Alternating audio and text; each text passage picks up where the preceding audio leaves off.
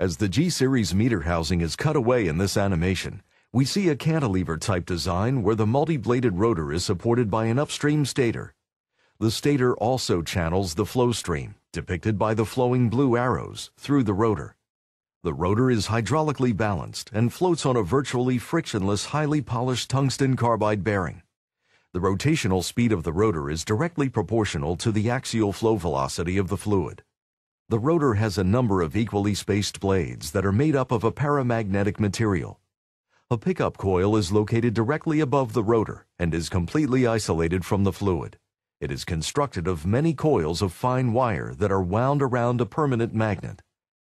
As each blade passes underneath the pickup coil, it passes through the magnetic field.